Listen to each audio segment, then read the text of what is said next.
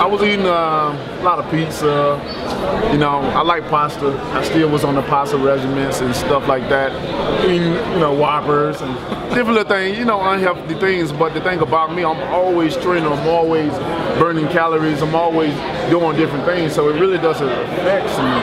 But, you know, one day I just said, you know what?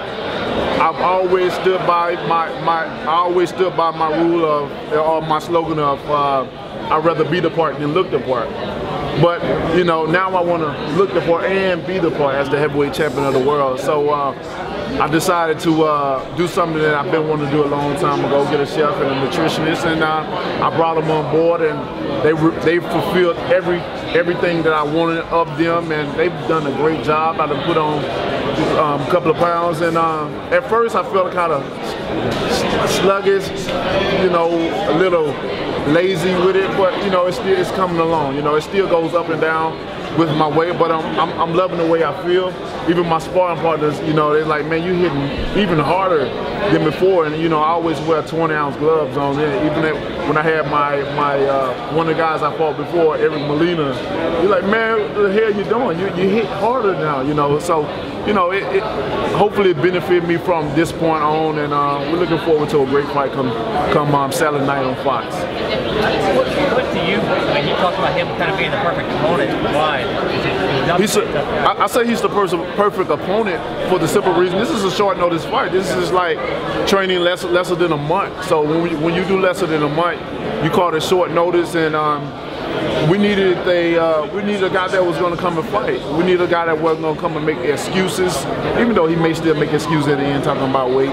But we need a guy that mainly that's going to come and give my people of Alabama a show, and people worldwide that's going to be here or that's going to be watching on television a great show. And there's no other guy that we could have had that was going to give me the attitude of fight that I was looking for out of a fighter than Chris Arreola, and that's why we chose him. So there wasn't even any trash talk. You didn't even weren't even trash talking. Well, you know, it gets to a point sometimes where enough talk. It's enough talk. It's time to get to work. You know, as you can see, I'm dressed in a nice suit, and I ain't got time for battery right now. You know, batter talk or that rubbish stuff. All that. You know, I feel good. I look good, and I want, you know, when I speak, I want to speak fluent so everybody can hear. And you know, sometimes it don't take all this. Sometimes it's different occasions where you have to say what you feel and get all up in their face and stuff like that. But you know, boxing is a gentleman's sport. You know, inside and outside the ring. Right now we're outside of the ring with two classy fighters, and we conduct ourselves in an elite level as we're elite fighters. And when we get in the ring, we're gonna be like two hungry dogs, you know, getting ready for the last piece of meat that's gonna be served for the end of the night. And then after that, we're gonna dap it back up. And I'm gonna thank him for coming to Alabama after I welcome him, and we're gonna go on with our lives. Are you tired at all? I mean, you came off one kick, right back into this one. Are you ready for this to kind of be over with so you can get a little break? I am ready for it to be over with. You know,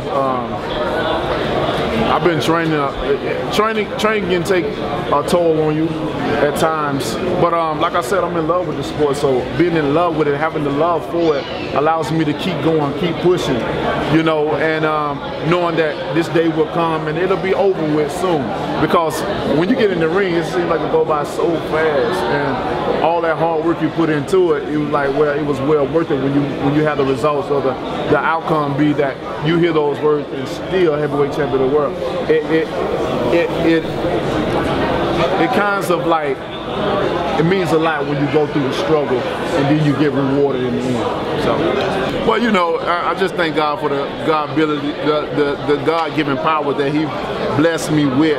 That when I do have the touch of healing, it's a different kind of healing, because when I knock them down, if you ever been in church, you see when the pastor touch you and you fall down, it may sting when you hit, but when you get back up, you feel relieved and you're cleansed from all your sins. And come Saturday night, July the 16th on Fox, I'm going to be his pastor, and I'm going to cleanse him of all his sins. One last question. Do you have an idea of which round you may you know, I figured a long time ago in my earlier career that I was no good with prediction. So like I've been telling people, I'm going to let God take the wheel and take me to my destination. Okay, thanks a lot. Thanks. Okay.